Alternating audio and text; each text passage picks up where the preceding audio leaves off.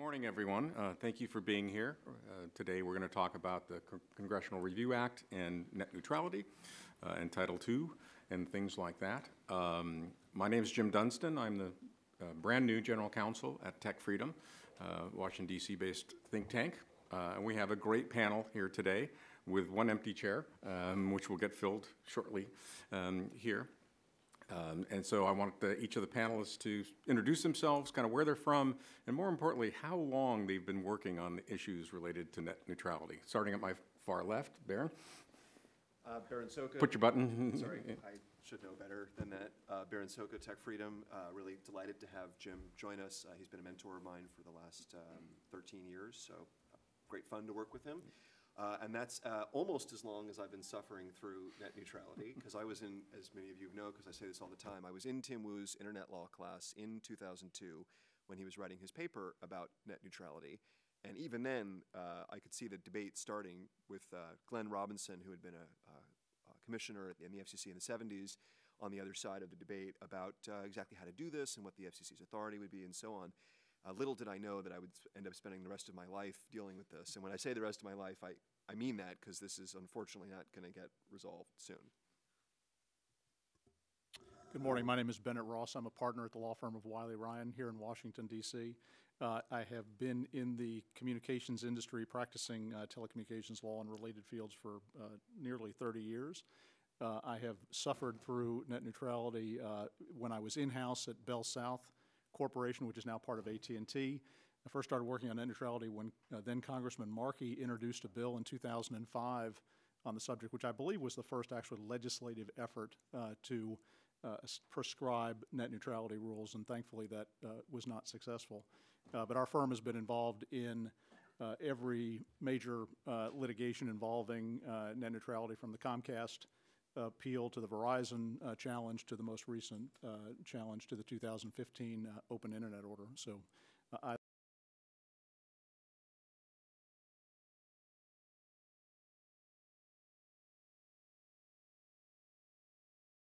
we're introducing ourselves by saying how long we've been sentenced to net neutrality punishment.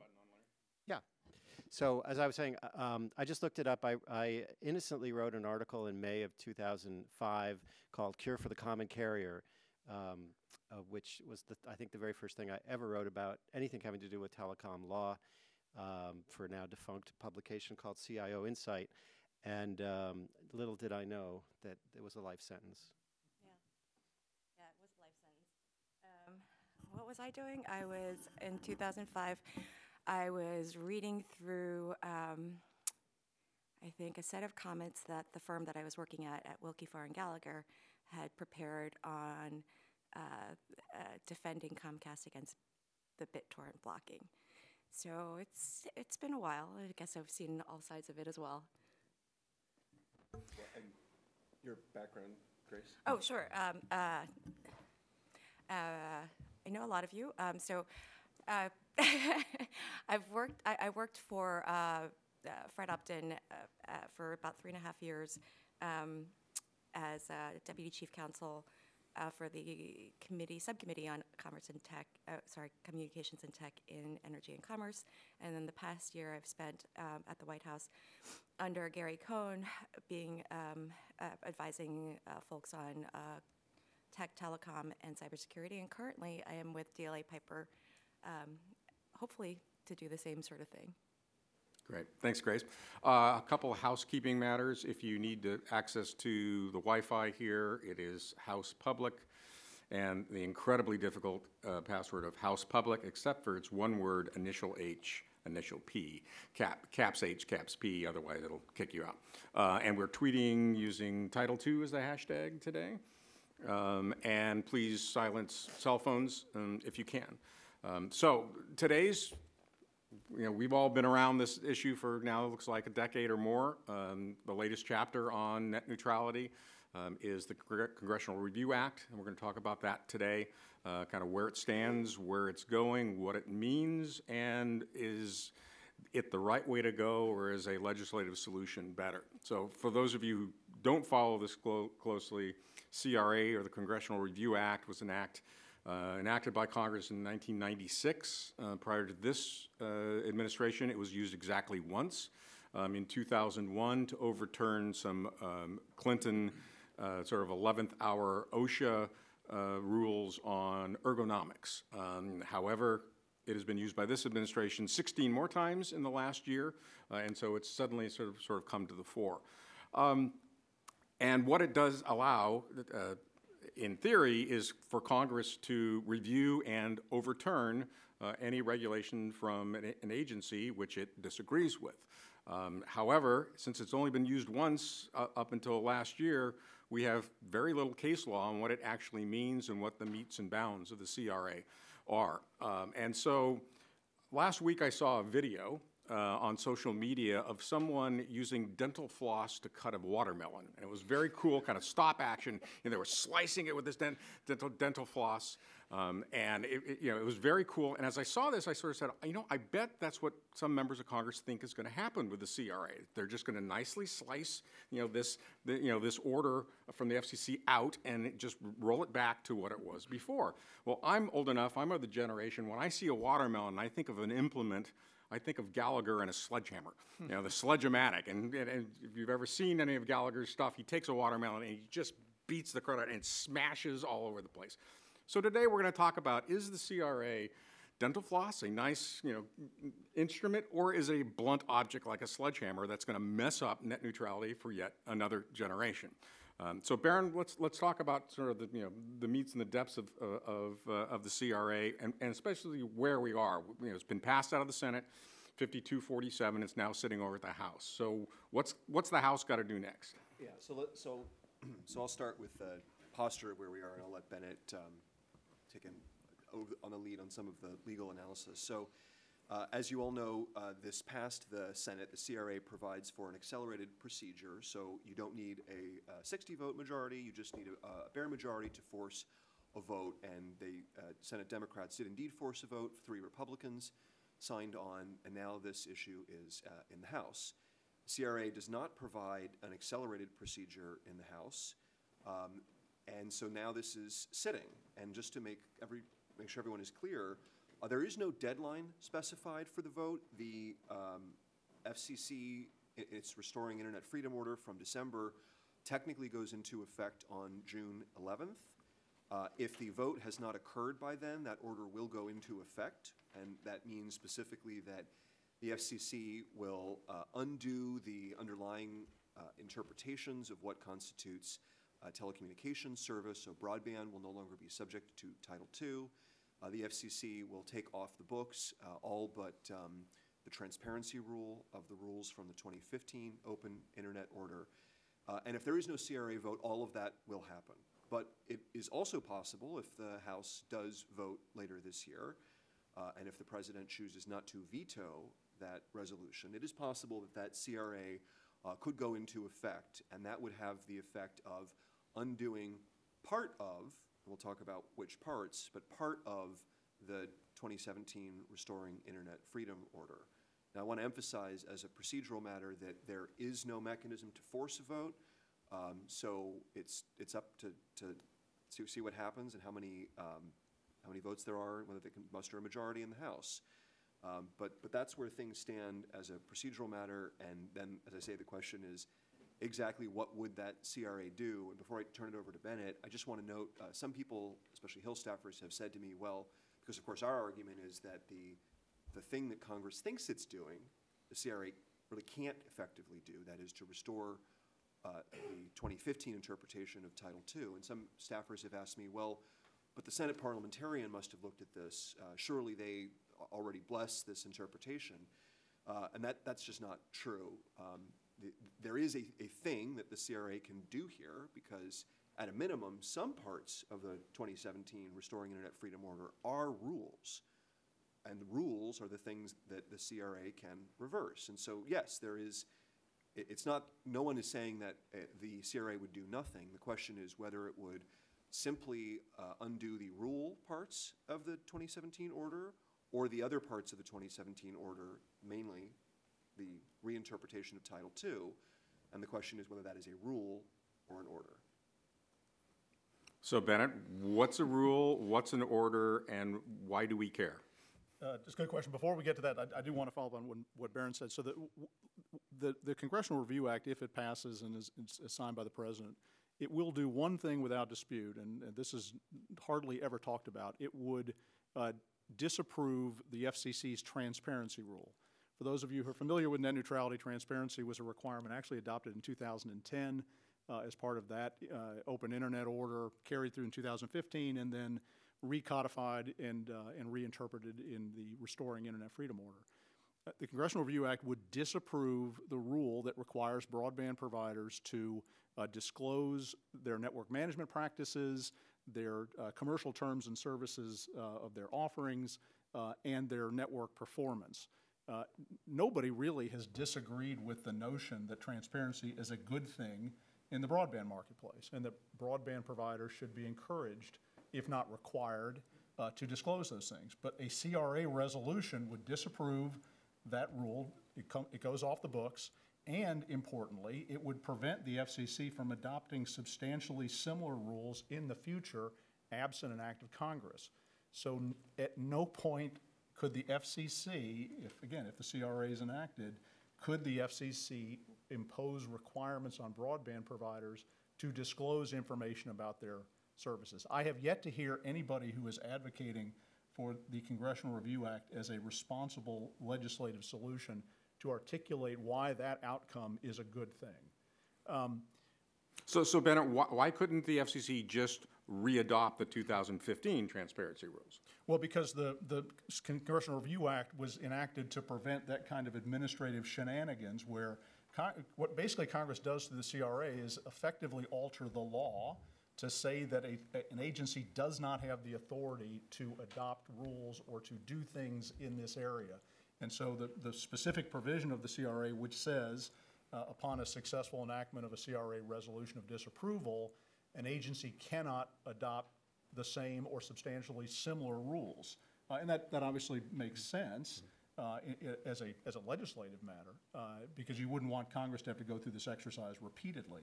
So when Congress says an agency cannot act in this manner, it means Congress cannot act in this manner. But to Tim's point about the question of the rule versus order, so the Restoring Internet Freedom order did two other things beyond the transparency rule. It determined that the prior rule should come off the books, so it rescinded the no blocking, no throttling, no paid prioritization, and the general internet conduct rule that were adopted in 2015. So the FCC did away with those rules. It also, as Barron has indicated, it reclassified broadband internet access service as an information service under Title I, which was the historic classification of that service really since the dawn of the commercial internet in the 1990s. So what happens? What would the CRA resolution to do those two things? I've not heard anybody articulate how it is that a Congressional Review Act resolution of disapproval can resuscitate the rules that the FCC has done away with. Again, if you look at the plain language of the Act, the Congressional Review Act is designed to allow Congress to disapprove a rule before it takes effect. Here you have rules that are no longer on the books, not taking effect because they've been rescinded. It doesn't make any sense in that scenario for Congress to even care why an agency is not regulating when the Congressional Review Act was intended to allow Congress to oversee the manner in which an agency was regulating. So the way Congress, as everybody in this room knows, the way Congress imposes substantive obligations is to enact legislation. And if they were interested in a no prioritization rule or a no blocking or no throttling rule, Article 1 of the Constitution sets forth the mechanism by which that happens. It's not the Congressional Review Act. Yeah, I just want to note here, even if you walk away unconvinced by anything that we say today about the CRA, remember Bennett's point, there is no legal analysis that anyone has done publicly that purports to explain how the CRA can actually restore the interpretation of Title II. The closest you will find to that is Harold Feld at Public Knowledge wrote a response to our letter, which I hope we have printed out, is available for distribution. My colleague Dan has a bunch of them. So you'll find both our original letter and also our response to Harold's blog post. And that's it. There's no GAO memo, such as Republicans recently got the GAO to issue before using the CRA to undo a CFPB guideline, right? That document clearly explained why the guideline was in fact a rule. And it's true that CRA in that sense is, and if you look at the legislative history, which is very scant, there is legislative history language that very clearly says that the CRA is supposed to be interpreted broadly. So a rule, even if it's not called a rule, and even if it didn't go through a rulemaking process, such as those CFPB guidelines, can still be a rule subject to the CRA. Where people have gotten confused about this is that legislative history language means that anything that is a rule is covered by the CRA, period. It does not mean that things that are not rules are covered by the CRA. And here is the fundamental distinction that Harold, since Harold will write about this and just single it out, that Harold misses. Harold asserts that rules are a broad category that include adjudicatory orders. And that's just not true. The basis of American administrative law is, in fact, to distinguish between rules on the one hand, which can include a lot of things, again, some of which might be guidelines that look informal, but those are things that are of future effect, that indicate how the agency is going to apply its authority in the future. They are fundamentally different from adjudicatory orders in that sense. They are future-looking. They're about the agency's discretion in how it essentially finishes the legislative function, how it effectively finishes writing, filling in the gaps in the statute that Congress left to it. That's a fundamentally different matter from an adjudicatory proceeding, which is one in which the agency says, no, this is what the statute means, and this is what it's always meant. So if you did something in the past, we can still fine you for it, make you pay a fee for it, right? That's a different tool. And it's not an arbitrary line. It's one that's drawn very clearly in the Administrative Procedure Act, to which the CRA points in its definition of what it covers. And indeed, it's one that has ultimately constitutional mores, which is that Congress in the CRA can control the exercise of legislative functions. That's what Congress does. That's what Article 1 covers. Administrative agencies are a weird beast because most of what they do, generally speaking, is that legislative Article 1 function. But they also fill a role of doing adjudication, which is a judicial function, right? They're effectively the first layer of the judicial system. And when they're operating in that function, in that adjudicatory function, Congress can't jump in and reverse what they've done any more than Congress can jump in and reverse a judicial decision, right? That's ultimately what we're talking about here. And I'll leave it to Bennett to explain a little more about why we know that's the case. And I just want to put one pin on this, which is to say that I understand that Democrats are very upset about, one, the way that the CRA was used to repeal the broadband privacy order in 2016, and two, the way that the Republicans just used the CRA to repeal the CFPB guidance. I get it, right? CRA is a blunt tool and can raise all sorts of concerns about that. But my concern here is that in a way to retaliate against this, Democrats are opening a door that they really don't want to open. Because if you start to erode that line between rules and orders, the CRA is not just a blunt tool, it's a blunt tool that can be used to undermine everything, the entire administrative state, and not just by Congress.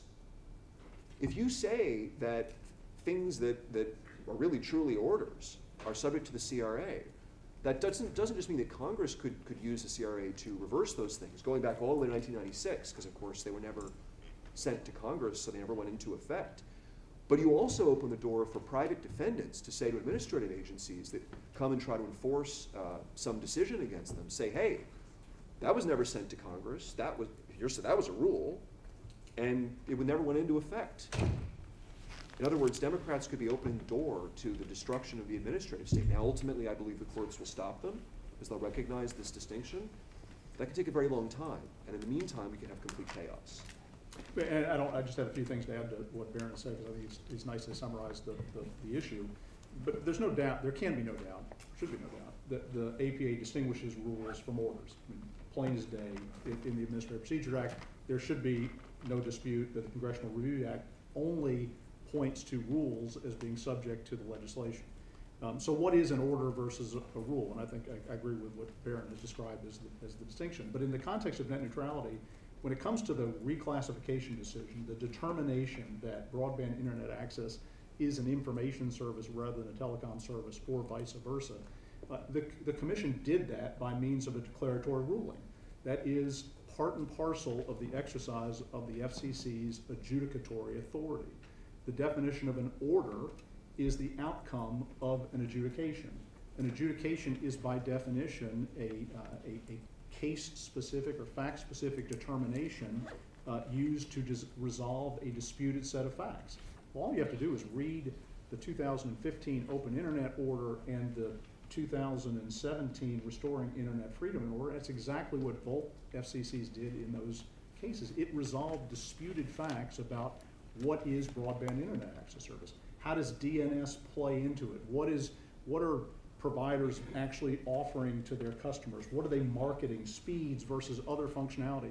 That is the essence of an adjudication, and that is the essence of an order. And I would submit to you that if folks looked hard at this, they could not reasonably conclude that the FCC's determination about the classification of broadband internet access service is in fact a rule subject to the CRA. So the idea, or the myth, if you will, that the Congressional Review Act will restore net neutrality, whatever that means, I would submit to you that it will not resuscitate the rules that the FCC rescinded in 2017, and it will not result in the reclassification of broadband internet access service to a telecommunications service. So Bennett, why can't Congress just say, we mean by this CRA to do exactly that, to roll back to the 2015 rules? Can't they include some legislative history within the CRA to do that? No, they can absolutely determine that they could classify broadband internet access service as a legislative matter, but that would require they exercise their Article I powers to actually enact legislation. So they could, like as I think Grace and Larry are going to talk about, if there were a legislative mechanism by which Congress can determine, this is subject to Title I, this is subject to Title II, here's the authority that the FCC has or doesn't have, it can absolutely do that. But that is not the mechanism of the Congressional Review Act. It is, in fact, a blunt instrument that says the agency did it wrong and it can't do it again. And most critically, the one detail we haven't explained here yet is that the CRA covers an entire document. There's no way to apply the CRA more specifically within a document. That's it. So the order that we're talking about here would be reversed in its entirety insofar as it contains rules. All the rules get reversed, the order parts do not. And the last thing before we move on to legislation, this is not just our theory. There is a clear DC Circuit decision on what constitutes an order and what constitutes a rule in the context of Title II classification. Now, it's not about the CRA, but it's exactly the same issue under the Administrative Procedure Act. And that decision is in our letter. It's Quest Services Corp v. FCC, where a seller of prepaid cards challenged the FCC's declaratory ruling that its service was a telecommunications service, saying that the company shouldn't retroactively be subject to all of the Universal Service Fund charges. And the DC Circuit said, no, the order is clearly an adjudicatory order. That's it. We already know what classification is. This is not hard. There is no legal analysis on the other side. So I just implore all of you who want to resolve this issue to just realize that the CRA is purely being used as a political tool, and it is a distraction. If you really care about resolving this issue, you need to let go of that and move on to legislative solution to this issue. Barron, if Congress is able to essentially conflate rules and orders, for example, would that then allow Congress to use the CRA to, say, overturn a merger that was approved by the FCC or some other government agency? Well, fortunately, the CRA does make clear that any any document of particular applicability is not subject to the CRA, so that's another clarification. So the confusion that I'm talking about here that could result is not going to be things like that, because that at least is much more clear in the text of the CRA. But think about this example, where in the Quest case, you had someone saying, hey, we shouldn't have been paying all those universal service fees. We want a refund. Or they didn't pay, and the FCC was trying to make them pay. That's the kind of thing that we're talking about opening the door to. Now, there's one piece we haven't talked about here. I said earlier that I think the courts will stop that confusion ultimately, but everything takes a long time in the courts, as everyone here knows. And it's going to take an even longer time here because there is a provision in the CRA discussing judicial review saying that certain aspects of what happens under the CRA are not subject to judicial review. Some people have taken that to mean that nothing that happens under the CRA is subject to judicial review. I don't think that's what that provision means. I think that's specifically referring to the internal procedures in Congress. So you can't challenge the vote or the mechanism or the timing or that sort of thing. But there's just no way that Congress in that particular part of the CRA could stop the courts from effectively enforcing what is a line between Article 1, legislative functions, and Article 3. Again, this distinction here is not just an artifact of the CRA, that's a reflection of that constitutional separation of powers. So given the fact that we're dealing with the telecom industry, and some of us have been practicing in that area for many, many years, the one thing we know about the telecom industry is they will litigate. So if the CRA were to pass, we're facing litigation, right? Yeah, and it's not just going to be the telecom industry. Just for what it's worth, Tech Freedom has been an intervener in the challenge up at the Supreme Court. We represent 0 telecom companies. Our fellow interveners are small entrepreneurs who are engaged in VoIP service and who are concerned that the 2015 reinterpretation of Title II, and especially the reinterpretation of what constitutes a mobile data service covered by Title II, that opened the door to the FCC regulating not just broadband under Title II, but in fact, essentially any service that uses an IP address, as certainly all of those voice over internet protocol services do. So there will be litigation on this, and it's not just big telecom. So any handicapping on whether or not this is going to make it through the House? Any thoughts, Grace? It's fair, having been a creature of the House. Recovering creature of the House. Recovering creature of the House. First of all, I'd like to just argue that the Senate did not do its job and stop the CRA from coming over to the House. Of course, now the House has to take it on again. I'd like to, I think, conventional wisdom is that with a Republican majority, it's very unlikely that it will make its way through the House, but, it is an election year and things are the way they are, and you just don't know. So, generally speaking, I do think that it's highly unlikely, but, unlikely things have happened before. Can I just jump in? Actually, I just want to ask some questions. Because we were talking about this before, so Bennett, can you tell us how long do they have to take a vote? And in the set of circumstances that you guys were just describing where a CRA passes, there's no case law, courts may refuse to take judicial review, who would decide what part of the 400-page order was actually disapproved and what part wasn't? If the courts refuse it, how do we know? I'll take the first part because that's the easy part.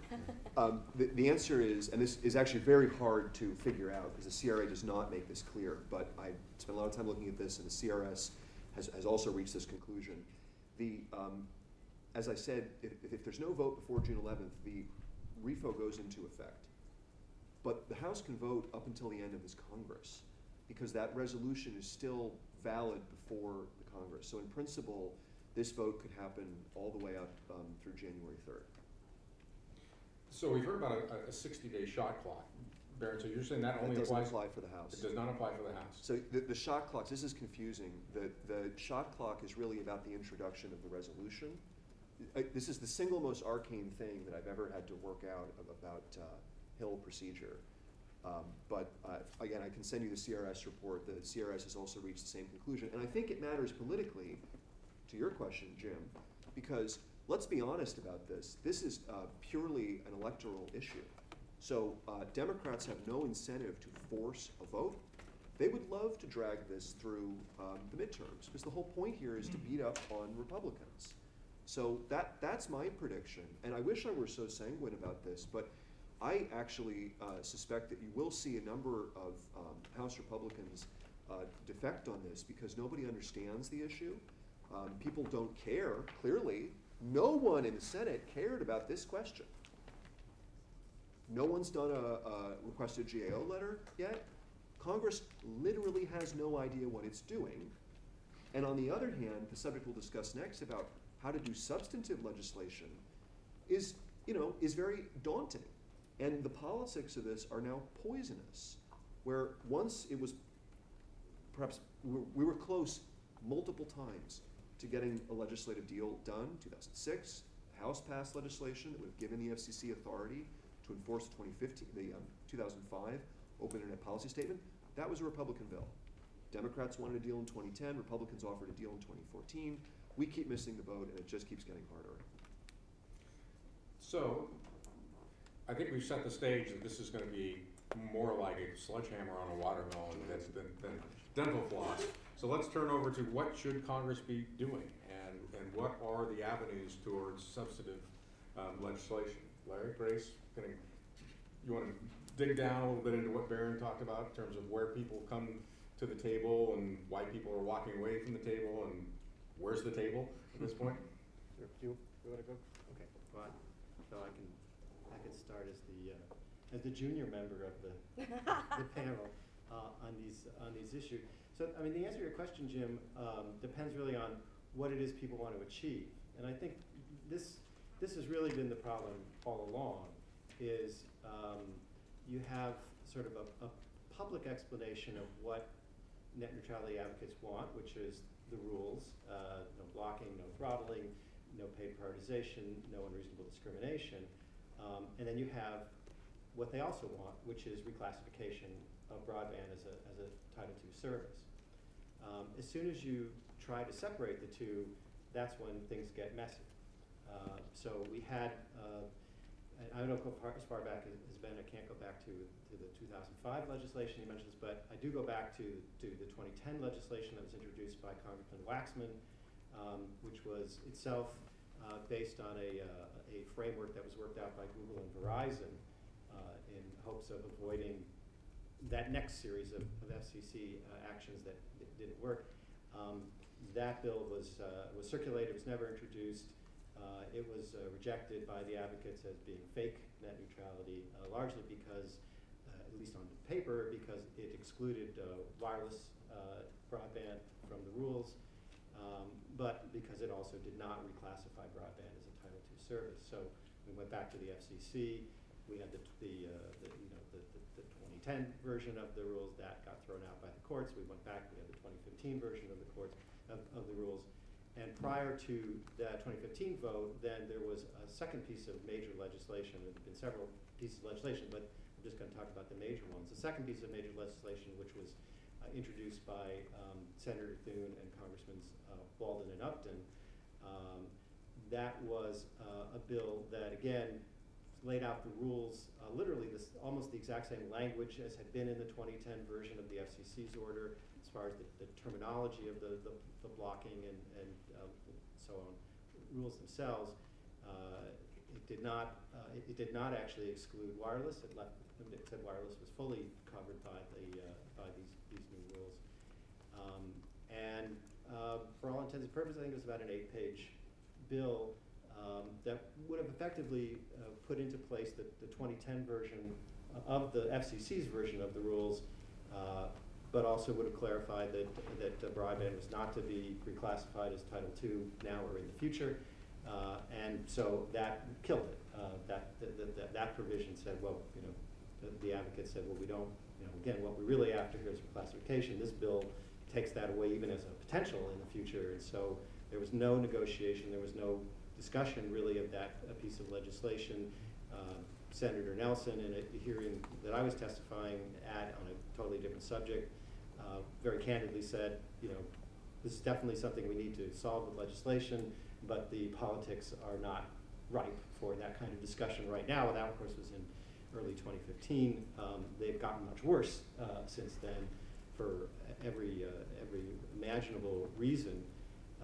And so that bill has not gone anywhere. And then last year, late last year, Congressman Blackburn circulated another version of legislation. This one's similar to the Thune-Upton-Walden bill, except that it took away a specific prohibition on pay prioritization. So it was all of the 2010 rules minus one, but also again said, you know, Title II is off the table permanently, and so far that bill has not had any activity either. Grace, your thoughts? Yeah, sorry about that. One of the other things that actually helped to kill, I think, the Upton bill was also, there was this provision that basically prohibited the FCC from making any further rules based on 706. So if you recall, part of this whole confusion mess is created by the fact that no one's really sure about what the FCC's jurisdiction is to set rules on internet services. Classified as Title I, they're limited to ancillary, to their ancillary authority, whereas if they had classified broadband as Title II, they would have much more authority to set rates, arbitrate disputes, etc. So at the heart of that is, I think, a basic Republican-Democrat difference on what the role of the agency should be. And so one of the things that was included in that bill was the notion that the FCC could no longer use 706, which was questionable, I think, at first, as a basis for rulemaking authority.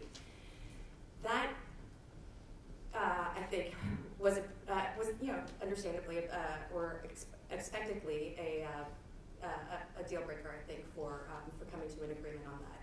I think what needs to happen, though, is, and this is also the unclarity or the ambiguity of the FCC's authority in this area is also what sort of has continued to have this mess repeat on us as many times as it has. I guess repeating on us is fair, right? Yeah, and Grace makes an important point, which is there's the even bigger untold or unclear story about this is that the Congress has not passed significant regulation related to this industry since 1996. Right. Those of you who can think back that far, broadband was not what it is today. The internet was not what it is today. There are very few references to the internet in the '96 Act. Some of the ones that are in there were remarkably, you know, far-reaching in a good way in terms of things like Section 230, in terms of the foresight Congress had. But I don't think anybody would imagine that in 1996 Congress really knew what the internet would become 10 years later and on. And so, as Grace says, there's great uncertainty as to what the FCC's authority here is, and what Congress wanted it to be. The reality is Congress hadn't said because it wasn't really important, right, or it wasn't as important in 1996 as certainly as it is today. But didn't Congress say something about the fact, basically hands off the internet in the '96 Act? Yeah, there was a declaratory statement that the policy of the United States was that the internet should be kept unfettered from federal or state regulation. So that leads us to the second sort of big divide between Republicans and Democrats in coming to an agreement here. And I don't mean to just point out the differences, I promise you. I will point out some areas of agreement. Is broadband a utility versus a service? I think is where a lot of, distinction is. And people don't think of it necessarily in those terms, but is broadband so important that you have to regulate it in the same way that you have to regulate electricity, water, and telephone service? Or is it, and let's point out the differences between utilities. Utilities get different rates of return on their investment. Utilities get a different treatment by investors. Whereas private services like the cable services or whatever else get different types of private investment because they are able to show return in a way that's perhaps more aggressive than a typical utility has. So that is the question. And then when you talk about basically creating something that is a utility, and this is where it gets, now we're fully into, present day, what else becomes a utility? which is where I think you're hearing a lot of the other discussions now about regulating platforms and large-scale tech platforms. So when do you start? So there is a question as to where you draw that line. When does something become a utility, and when does something become so necessary that you're able to subject it to regulations that are as onerous as utility-style regulation? So there is, I think, a fundamental disagreement on where you draw that line. And that line varies all down the spectrum. Do you think that's a fair assessment? Yeah, I mean, I think if now the debate expands to platforms, and certainly, you know, some of the hearings that we've had recently with Mark Zuckerberg and so on suggest that, you know, there's an appetite, I don't know how strong an appetite, but there's an appetite now for thinking even more broadly about these questions of what is the internet, how should it be regulated, and by whom. Then now it's not just the rest of our lifetimes, it's your grandchildren's lifetimes before this gets resolved. I was also going to say, you know, we've had periodically discussions, certainly in the last 10 years, about you know, major or even minor reform of the Communications Act post-1996. There certainly, at least a couple of years ago, there was an effort in the House. Lots of position papers were written. You know, there seemed to be some motion there, but it died. And I don't think there's anything going on right now. So if we're talking about, you know, little net neutrality versus the Communications Act versus all of the internet, those are sort of the concentric circles of importance. We can't even start a conversation about net neutrality legislation, which, as I say, should only be 8 pages long. But imagining the Communications Act and imagining a broader Communications Act that encompasses all internet services, it seems like, you know, that's full employment for several generations. So Baron, what's so bad about utility regulation? Yeah, many people in the audience may be wondering why we haven't talked yet about the details of net neutrality and how those should be codified. Well, that's because the fundamental debate is not about that. There is broad agreement on the core of that issue, despite some Republicans who don't understand that. The debate is really about the FCC's authority, and then on the margins, in the ways in which the term net neutrality has been expanded far beyond what Tim Wu meant it to mean. So let me speak up for Democrats for just a minute on the first point. I want to give you 3 historical moments in which I think Democrats understood this very well and probably better than Republicans. The first is 93, 94. The Clinton administration, when they started what became the 96 Telecom Act, they understood this problem, that having technological silos in the way such as the Communications Act had divided the world of broadcasting, Title III, the world of telephone network, Title II, and then eventually Title VI for cable. They understood that was crazy and that didn't make sense anymore. And their vision for how the Communications Act should be written was very forward-looking. They were going to have another title that these services, these converging services would over time be put into. And unfortunately, that didn't happen. The 96 Act, with the notable exception of Section 230, which was frankly drafted by smarter, more forward-looking people and then stuck onto the Telecom Act. The 96 Act just continued the same mistake that Congress had been making for decades of drawing those artificial lines. And I think it's fair to say that the core of the 96 Act did not anticipate the internet at all. It was obsolete well before it was finally passed. The Clinton administration approach was the right one. If you hear, used to hear Bill Nelson talking about having another title to the act, he's talking about that Democrat idea from the early 90s. That's the first moment. Second moment was Bill Kennard, the chairman of the FCC, after the 96 Act was passed. He understood what the Democrats had been trying to do, but he had this mess to deal with of what is Title I and what's a Title II service, and it not being exactly clear. And it's very clear what he thought. He said, look, I've been there in the telephone world, and we have to make a decision. If there's a hope of facilitating, I'm quoting him, a market-based solution here, meaning for broadband and broadband deployment to everyone, we should do it, because the alternative is to go to the telephone world, Title II, a world where we are trying to deregulate. We're trying to go back from that. And then this is the key part, and just pick up this whole morass of regulation and dump it wholesale onto the cable pipe. Right? That is not good for America.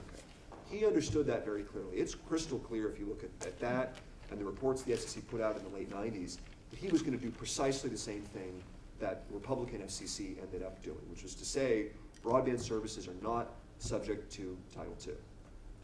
And then the third moment is, so then fast forward, Republicans make a mess of this. Michael Powell, who gave a speech in 2004 as laying out the 4 freedoms, right? He got this, articulated the broad bipartisan agreement. Kevin Martin, the second FCC chairman under Bush, and the worst FCC chairman in my lifetime, ruined this issue. The Federal Trade Commission. Highly of you. The Federal Trade Commission was ready and able to deal with the issue of the Comcast BitTorrent case. Kevin Martin insisted that his agency was going to decide. That set us down the road for the last 10 years of litigation. And it created this situation in 2010 where Republicans, having done this, the issue then became what legislation should look like. And as already has been noted, Henry Waxman had a bill, the chairman, Julius Janikowski, wanted a bill done. And the FCC came up with their original proposal to deal with the Title II, right? They said we could do maybe a Title II light. And they understood at the time, congressional Democrats, most notably Congressional Black Caucus, I think to a member, all of them understood, just as Bill Kennard understood, that that would be a bad thing for America because that sort of Title II regulation, that threat of price controls, which is something that Chuck Schumer just acknowledged that he wants, something that public knowledge has been saying for years, that would discourage investment and deployment, right? And so at that point, this is the last point I make, that idea of Title II light that was thrown out by the FCC in 2010, that was rejected because people understood then that you can't really have Title II light. You can't be a little bit pregnant. You have Title II or nothing. And this is so important to this debate because some people today will say, yeah, but we're not talking about all of Title II. We're just talking about the core of it, just to do net neutrality. Bullshit. Title II, the core of Title II was invoked by the FCC in 2015. That is 201B, no unjust or unreasonable practices. 202A, no unreasonable discrimination. That is railroad regulation from 1887. That is on the table today until June 11th. That's what we're talking about. And the opportunity here in legislation is take that off the table, give the FCC appropriately defined authority, but not a blank check to regulate the internet. That's what Title II is.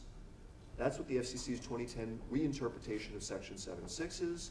So that's why the contour for any legislative deal is taking those two things off the table and then giving the FCC the appropriately targeted authority to deal with net neutrality.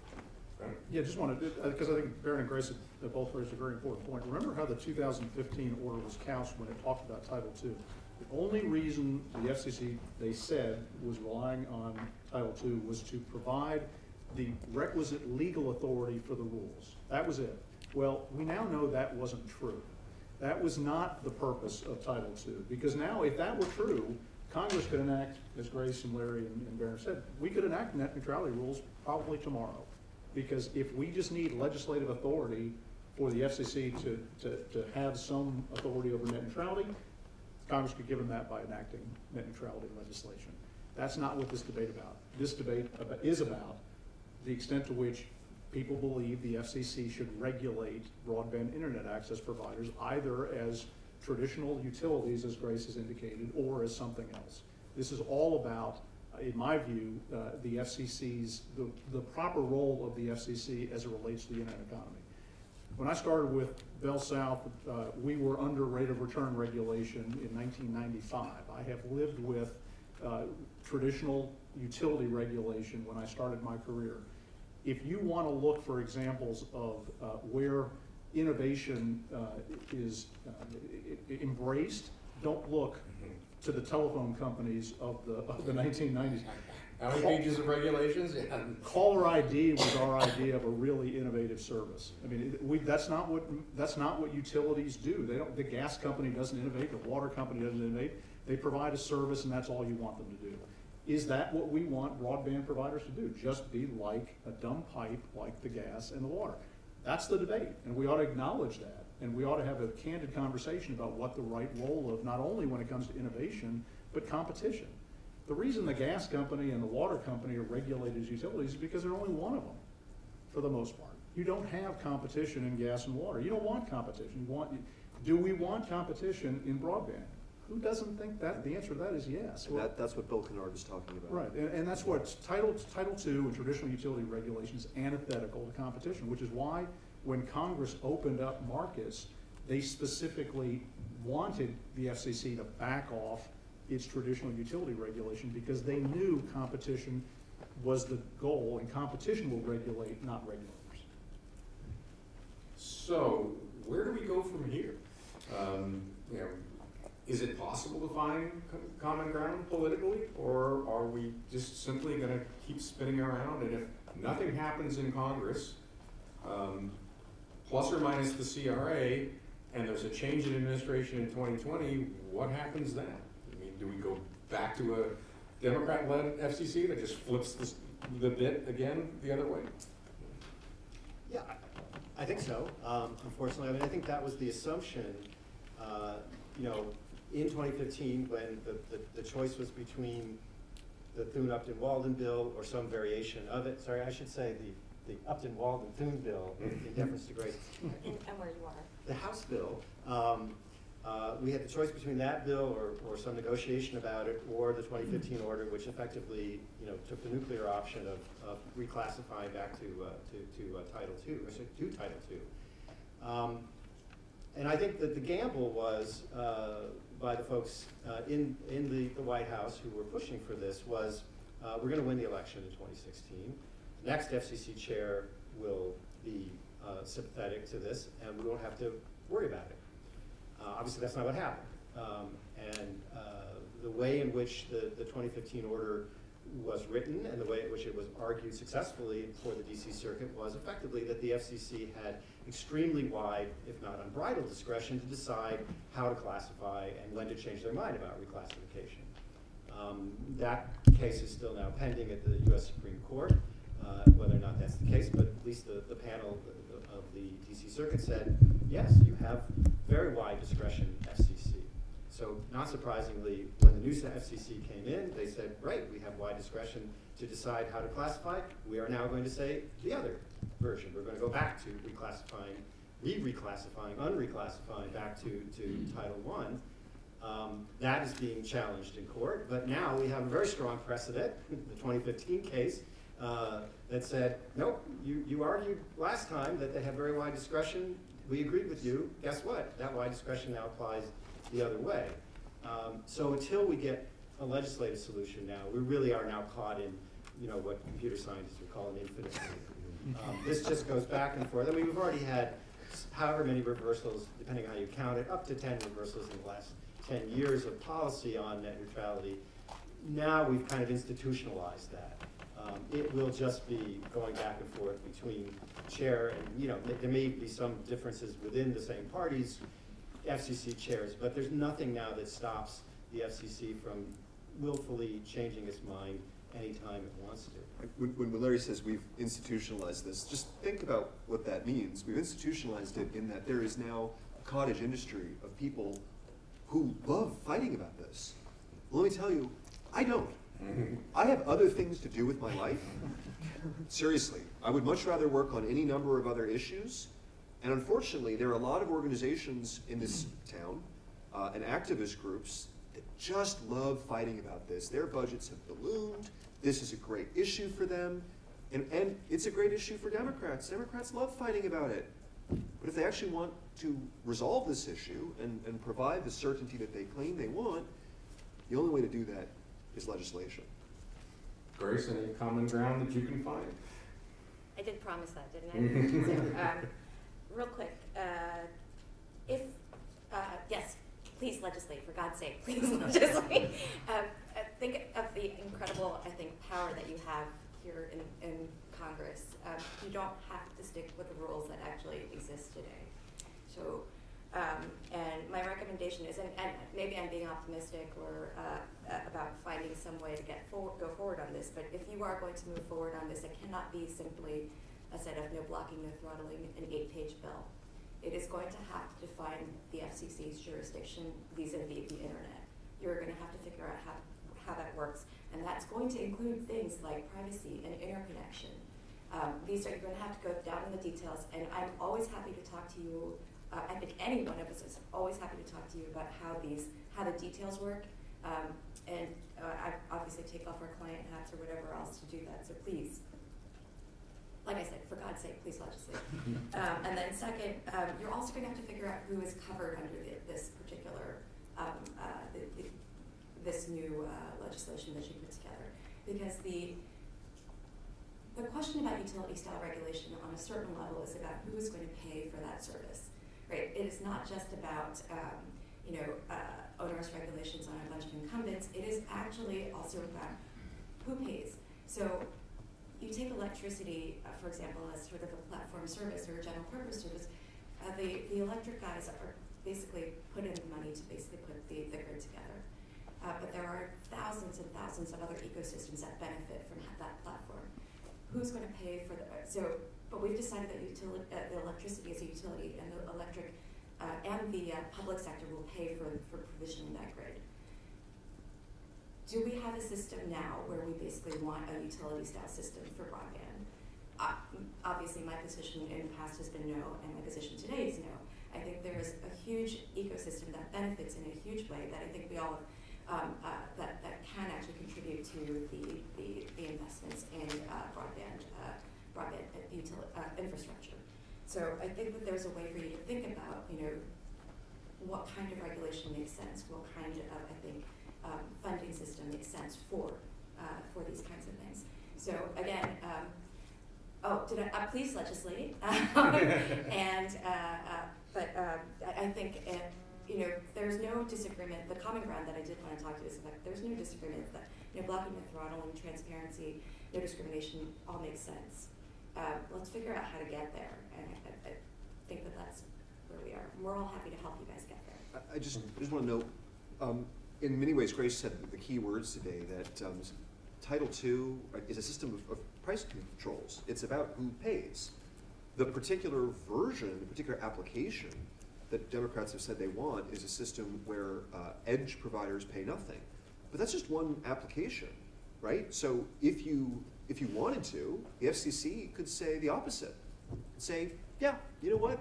Google, Facebook, Amazon, especially Amazon, that Jeff Bezos, sad, he's going to pay, right? We already have a president who rants and raves about making Amazon pay more at the US Postal Service. Title II would give the FCC exactly that ability.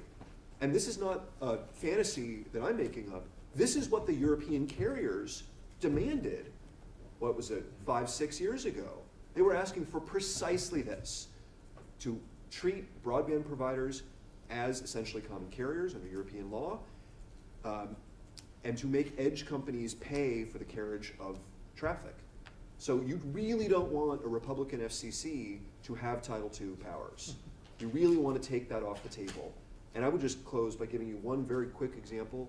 My former think tank, the Progress and Freedom Foundation, studied exactly this problem. It brought together people from across the political spectrum, mostly Democrats. If you look at the group that signed on to that, it was mostly people who would have been in the Hillary FCC. They produced the Digital Age Communications Act, a recommendation, and then there was legislation introduced. And it dealt with the core of this problem, which was Democrats always saying, yeah, but the FCC needs to have broad authority. And Republicans saying, yeah, but we need to constrain their discretion. And the answer was, yeah, give them broad authority, tear down all the silos, let them regulate, but ensure that they have to justify their decisions. And that got people on board like Howard Shalansky, who was President Obama's chief regulatory czar. There are solutions like that that are more outside the box. If you don't want to go for the narrow solution of the Thune-Upton bill, people don't really have the appetite for really thinking carefully. Great. Well, we've come, it's about 10:30. We'd like to leave a little bit of time for questions if people have them. And I don't know if we have a mic or not, but if you just speak up, I think that will suffice. Question here, yes. Yes, so first of all, it's very informative. Thank you very much for speaking today.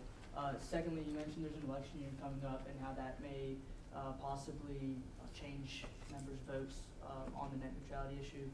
But I believe net neutrality seems to be sort of a loaded term, and so the PR battle, every single constituent that I deal with outside of the office is for net neutrality because it sounds like a great thing. And so, you know, Frank Luntz taught a lot of us, you cannot argue on their terms. You cannot let them dictate, you know, can't let them frame the language. And so my question is, you know, what can we do to possibly rename this fight? And then also, you know, what is your answer to critics that say that small businesses are going to get taken out of the market by big chip players, or that people are going to lose internet access? Let's take that first. Well, the net neutrality issue has always frustrated me because who can be against neutrality? I mean, nobody. But the reality is that this is really not about, you know, access to the internet. I mean, the companies are not spending the billions of dollars that they are on their mobile and fixed networks to deny access to the internet. What this really is this is about the proper role of government in regulating the internet, and it always has been. And that's why the principles that Chairman Powell articulated in 2005 were, you know, not controversial, particularly among the industry, which is, yeah, we agree with those things. But it's the role, it's what kind of oversight you have to live with. And that's why I frame this debate as one of government authority. To your other question about, you know, kind of how to deal with this issue, you know, from kind of a political standpoint. I mean, the challenge I think for the industry is that, you know, we would love to have certainty, and when people talk about why I can't get broadband in my location or why my coverage doesn't work at this particular site, you know, no company is going to spend the billions of dollars to deploy their network infrastructure unless they have some certainty. And this current situation that Grace alluded to and Larry talked about this, where, you know, we're subject to the whim and caprice of who happens to be in power, is not conducive to any company spending money. And small guys should be more concerned about having ubiquitous networks than they should be about, you know, AT&T or Verizon or Comcast saying, I'm not going to let you on my network if you don't pay. I mean, I've never understood the business model that would make that a viable alternative. I mean, broadband providers make money by having customers being able to go wherever they want to go. And if you can't get Netflix or you can't get the competitor Netflix, you're probably not going to use that broadband provider because it doesn't meet your needs. And so I don't, having worked for a broadband provider, I never heard anybody talk in those terms. They've always talked in terms of, we want to have as many people on our network as possible because that's the only way we make money. Again, Chuck Schumer's talking about price regulation. That's what Title II means. Look, this problem, the fundamental problem here is the term net neutrality, because everything gets swept into that. You have the core of the term, the thing Tim Wu was talking about. You have the way in which it's expanded, and then you have the issue of the FCC's authority. Everything's just net neutrality. And it's problematic both for Democrats and Republicans, because I believe that you would have seen a Republican bill already through the House. You would have seen the Senate do its work already, except that there are Republican members who don't understand that they can be for resolving this issue, for the four freedoms that Michael Powell was in favor of, and in that particular sense for net neutrality, and be against giving the FCC a blank check to regulate the internet. And so that explains the conundrum that we're in, that you have inaction. You had this great discussion draft that Grace worked on that was introduced by her bosses that didn't go anywhere. Now that's in part because they were waiting, in principal part, they were waiting for Democrats. They thought they could get Democrats to come to the table. Well, it should be clear by now that's not going to happen.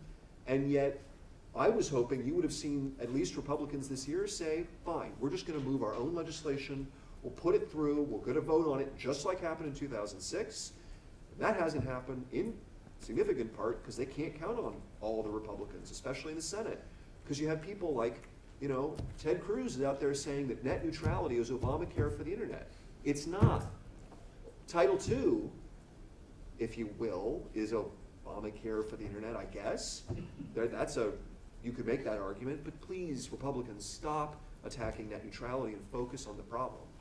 And one thing I would add for your members' constituents, have them pull out their cable bill. Okay? Right now, they're paying almost 19% tax on cable and on telephone, but not on their internet access. If you have Title II regulation, all the FCC has to do is flip one switch, and all your constituents are now paying almost a 19% tax on their internet access. Which hasn't happened because Democrats were waiting until after Hillary won to do that. Yes. So that's really one of the cores. I mean, it's a dollars and cents to constituents. And that's, I mean, the USF contribution of 19% tax is the single most regressive tax, maybe other than gasoline taxes, we have in this country. Because literally anybody who is not a Lifeline subscriber has to pay that, which means if you're just over the poverty line, just can afford to have internet access, boom, you could get hit with a almost 20% tax on that bill. That's dollars and cents out of people's pockets, and that's what Title II inexorably leads to. It has to. Other questions? You talked about the rules versus order and what the CRA will affect. So, of the 2015 order, they all talk about it. How much are rules? How much is an order? Is it one or the other? So the question, just so we have further recording, is how much of the 2015 order represented a rule versus an order? Yeah, so it was actually styled declaratory ruling, order, and further notice, as I recall. What I would say is that the order part of the document was the reclassification decision, because that was the declaratory ruling in adjudication. The rules, and they were beyond transparency.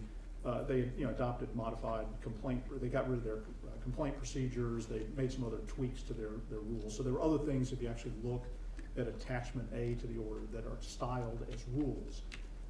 And that's what I would say is affected by the CRA, and that's it. The specific substantive obligations that were adopted as modifications to Title 47 of the CFR Code of Federal Regulations. Just technically, if you look at those documents, the stuff that is rule, the things that are rules are all of the rules in the appendix at the end, plus the language in the order that is effectively giving guidance on those, right? That's like what the CFPB did.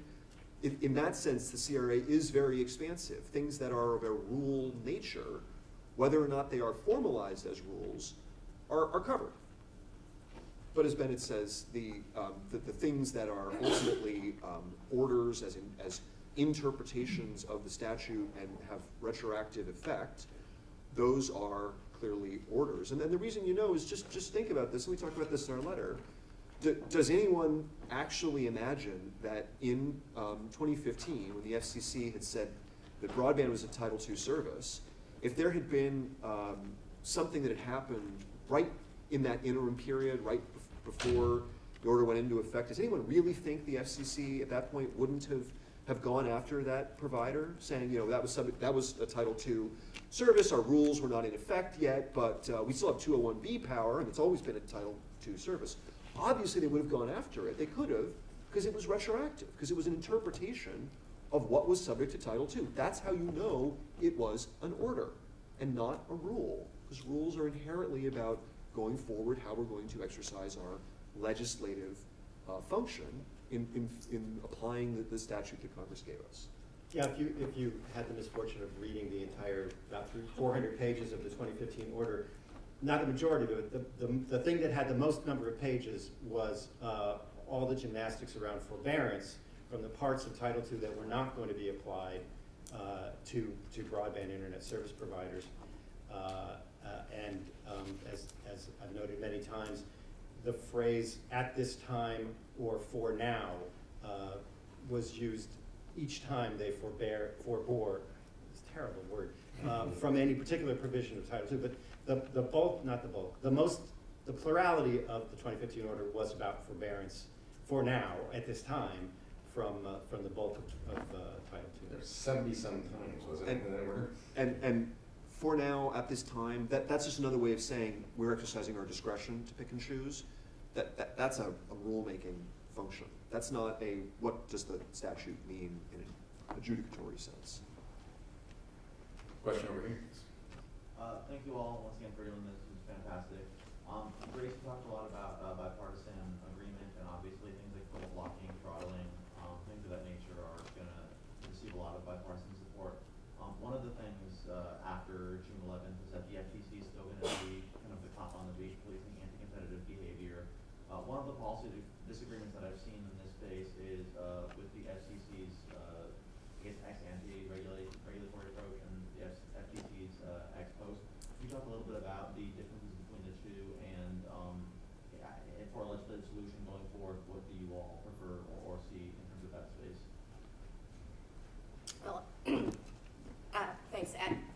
do want to emphasize that bipartisan agreement on this issue would be very helpful, especially when you're legislating and moving forward. So, yeah, I think that the approach that the chairman took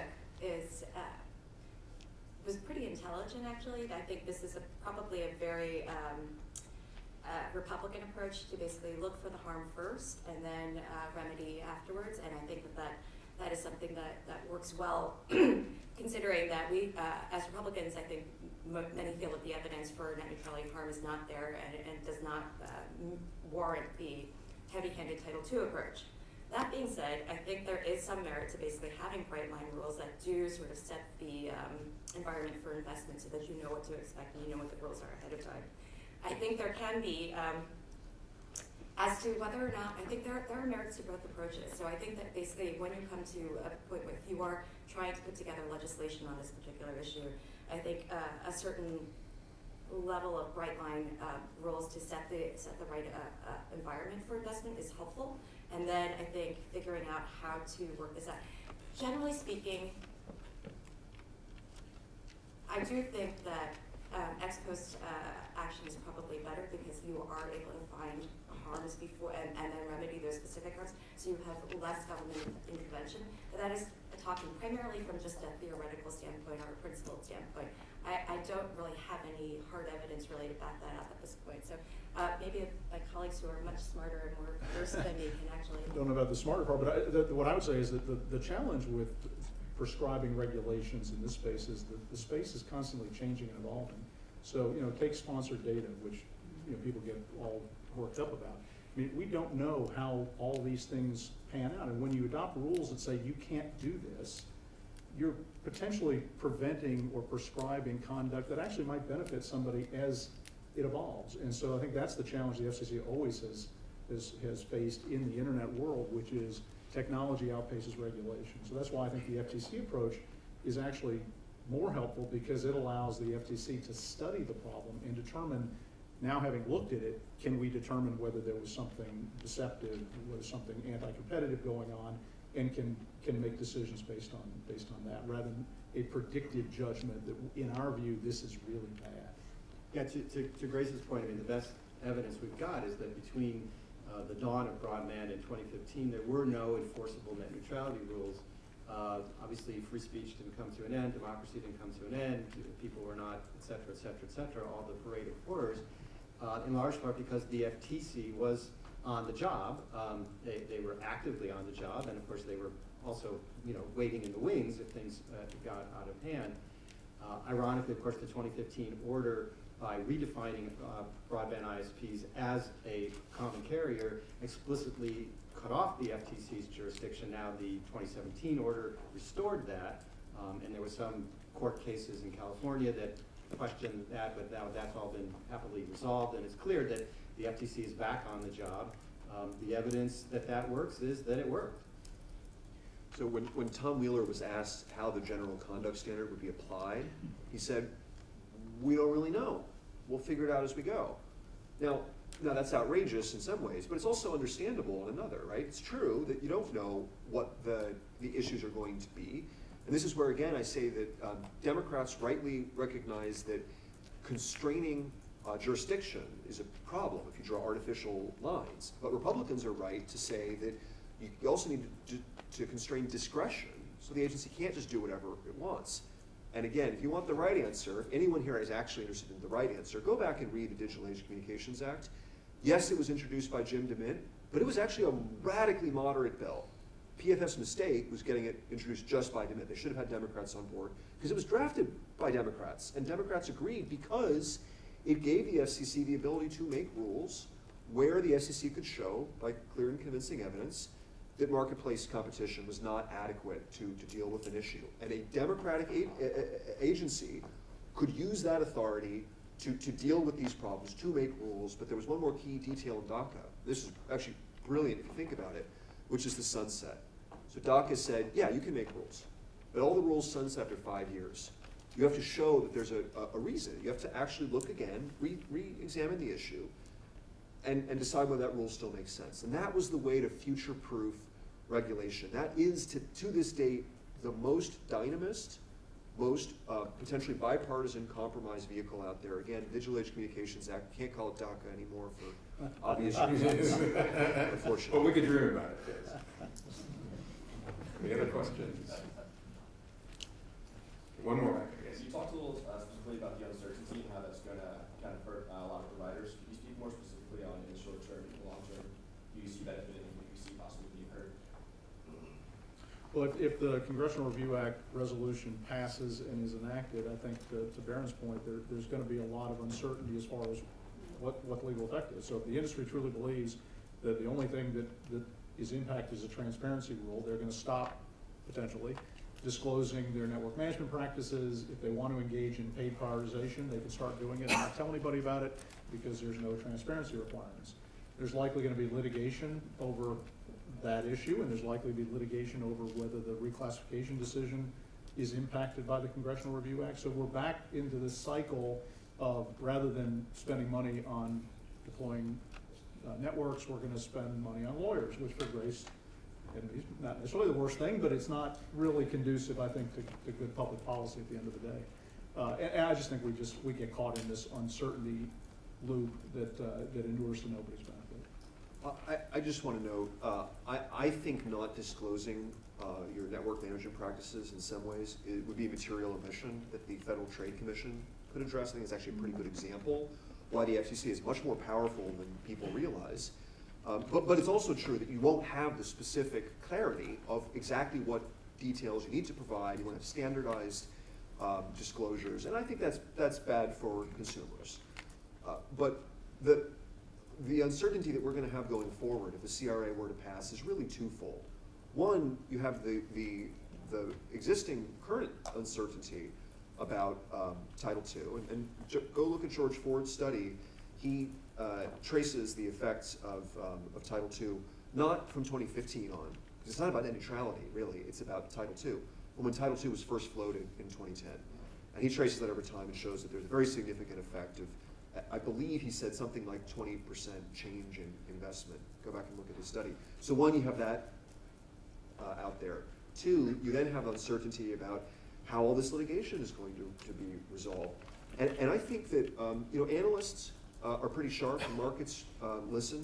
And when you have the majority, or excuse me, still minority leader of the United States Senate saying we want price controls, that really does shape investment expectations. That represents, it's not just a legal shift in what's possible, it's a political shift in understanding that now all of a sudden broadband regulation and price controls and so on are now finally on the table politically in a way that, at least Tom Wheeler said he didn't want that. Now that ship has sailed. And the other thing I would add is generally, plus or minus, the more regulations you have, the more incumbents are able to deal with them, and the less innovation, the less startups you get into a market. I mean, you can go across just about any market, and the more heavily regulated it is, it's a raised barrier of entry for new startups and people trying to get into the market. And if we want to sort of just freeze the internet where it is today and say Facebook will always be Facebook and Google will always be Google, then fine, let's regulate the heck out of it. But that's what we'll get out of it. But if we want, a future where Facebook may not exist, Google may not exist because they didn't exist all that long ago, then we got to take a hard look as to how much we want to regulate the space. And on Jim's point, remember, this is increasingly not just about broadband. Right? It's not under the 2015 order. I mean, 2015 order opens the door to regulation of many services. But in addition to that legal possibility, we now see this issue metastasizing politically, where Republicans, having been fighting about this for so long and having been on the losing end for so long, and having a political axe to grind, are now starting to say, you know what? Let's use this whole thing as a weapon against Google and Facebook and Amazon and so on. And that is starting to be, I think, reflected in long-term expectations, because people understand that if this debate is not resolved, that the potential solution of this debate, whether it's through FCC action or through legislation or executive fiat, is to start using these tools and this rhetoric against big internet companies, which of course, as Jim notes, has the ironic consequence of protecting Google and Facebook and Amazon from competition from startups. That doesn't mean that you're not going to hear that from people who are now ranting and raving about the fairness doctrine. I just want to note this, that, you know, for 50 years, Republicans have been against the fairness doctrine. All of a sudden, now they're screaming about the unfairness of internet platforms, right? This is a bad political shift, and it's a sign that we're heading away from that 1996 moment where Congress said the internet should be unfettered by regulation, where now, really honestly, what's determining what should and shouldn't be utility is not economics, it's political. It's pure political opportunism. We have to close the door on that. Any other questions? One more. So blocking and throttling definitely has some bipartisan support. Bipartisan has some nuance to it. And often the examples we're giving for prioritization, telemedicine, autonomous vehicles, emergency services, but you wouldn't want those kind of services running on consumer broadband, right? That should be a specialized service, because, I mean, you're almost talking about life and death. You don't want to trust the best efforts of consumer broadband. Is that an accurate assessment? I would say if we could have that discussion, it would be a wonderful discussion. And that's the discussion that we really need to have rather than all the other hoo-ha. Because I think you are absolutely right. Prioritization, I think, is the issue where it needs to get down to the weeds, and we need to really talk about, okay, which layer, you know, of the protocol do each of these services get to go on to make sure that emergency services get through, and this and that, and how does it fit into it? And it's almost a technical question as much as it is a policy question, but that's exactly the discussions that we should be having, that we can't have because every bit of air gets sucked out of the room in just defining what net neutrality is. Yeah. But it's entirely a technical question, and it's one that the legislation that I mentioned, the 2010 and the Waxman bill, the Upton-Baldwin bill, Blackman bill, all have a carve out, and also that the FCC 2010 order and the 2015 order all had carve outs for what are called specialized services. The problem is the specialized services run on the same infrastructure as the consumer internet.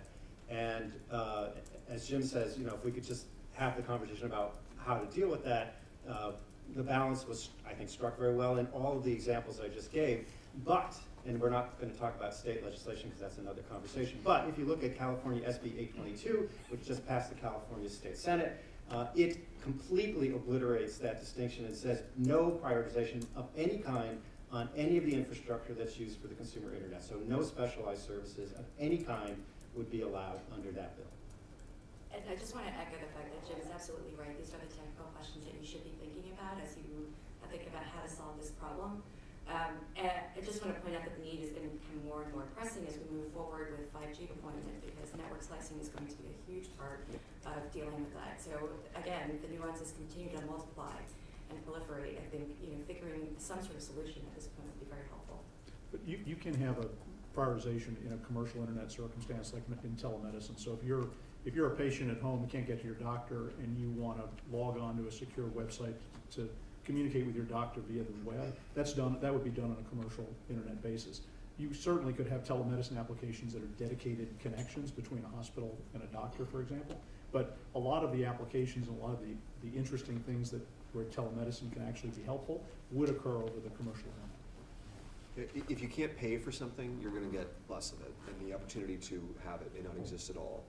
Now, perhaps you can do that through the specialized services category, but remember that the FCC's rules, as Larry notes, they've always had that distinction, 2010 order, 2015 order, and really it's again the question of the FCC's discretion. The agency has always claimed broad discretion in deciding where to draw that line. And you have some people, like our friends at Public Knowledge, who will say, go look at their blog post from a few years ago where the title is something like, "Is cable a net neutrality violation?" Not yet. And in other words, their answer was, yeah, fine, today it's a specialized service, but that could change in the future, and we may lobby the agency in the future to say that that is no longer a specialized service. That should be considered to be part of the broadband internet access service because it's just getting video, which you can do on bias. So that's yet another area in which we can't really trust the agency, and it will inevitably be politicized. Okay. Well, with that, I want to thank you all for sticking with us on this. I know this is a real deep dive into the weeds and a very technical issue. Please pick up a copy of our letter on the CRA, and if you want to talk about state legislation, my colleague Graham has a big paper coming out about why these state laws are preempted, and so he's happy to talk to you here. And I want to thank our panel, and